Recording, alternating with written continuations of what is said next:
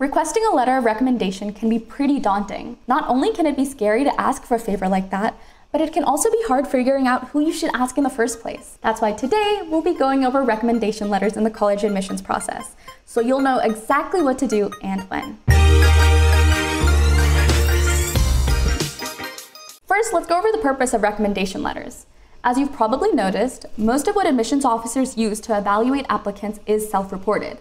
That means it comes from the applicants themselves. It's easy to make a small bit of community service or a hurdle you faced look really impressive on paper, but it's a lot harder to get someone else to vouch for you, especially if that someone is a teacher. And that's where recommendation letters come in. They give admissions officers or internship directors the opportunity to hear from those around you, like a teacher, coach, or mentor, and get their perspective on your record and accomplishments. You don't need them to write a Hollywood script about how you were the greatest, most inspiring student they ever met, but they should come across as genuinely impressed with you and your abilities. Like interviews, a really great letter of recommendation for college could boost your chances, but most of the time, they'll just help you move through the admissions process by not making the admissions officer suspicious. Now that you know what recommendation letters are for, actually getting one will be kind of like doing laundry. There aren't that many steps on your end, but it can take a while because you're relying on external forces to do most of the work for you. Since you really don't want to annoy the people helping you as they're writing your letter of recommendation, we recommend starting this process as early as possible, ideally before the end of your junior year. The first thing you'll want to do is figure out who you want a recommendation from. Each school has different requirements, but most will require at least 2 letters of rec. So you'll need to think of your recommendations as sort of a package deal. Each letter should speak to a different side of you, so that your list of recommendations is greater than the sum of its parts. For example, if you were to request letters from your biology teacher, your chem teacher, and your physics teacher, the letters themselves would probably all sound the same.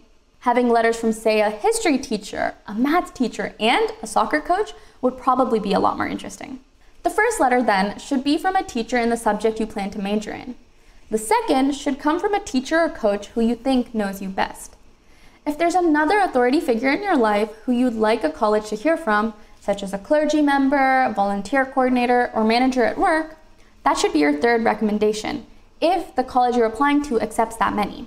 You should only submit an optional third letter if you think it'll add a perspective your current list is missing. They could also take up that second mandatory letter slot, but keep in mind that your teachers will have the most experience writing recommendation letters for college. Okay, you should have an idea now of who you're going to ask. But before you get too eager, take a second to prepare and write up something called a brag sheet. Don't worry, this is more humble than it sounds. It's just a list of accomplishments that will help guide your recommenders when they write your letters.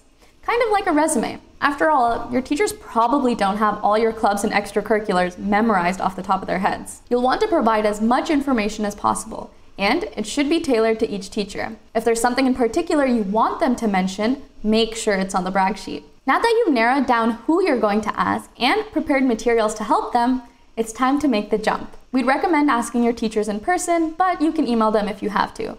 Just make sure to provide as much information as possible. They should have a clear idea of the program you're applying to, your intended major, and anything in particular you want them to focus on, like leadership skills or that time you study for an exam while taking care of your younger siblings. And that's pretty much it. We can't recommend enough that you start this process months before the actual deadline. Your teachers' schedules are already pretty full, and you're probably not the only one asking them. If you're running close to the deadline, make sure to check in every 2 weeks or so to remind them and ask if they need any assistance. We know it can still be intimidating to ask for a letter of rec, but keep in mind that your teachers, coaches, and mentors are your biggest supporters and want you to succeed. If you want to know more about letters of recommendation or anything else related to college admissions, make sure to visit our website at collegevine.com for a ton of free resources, like our blogs, live streams, and custom chancing engine.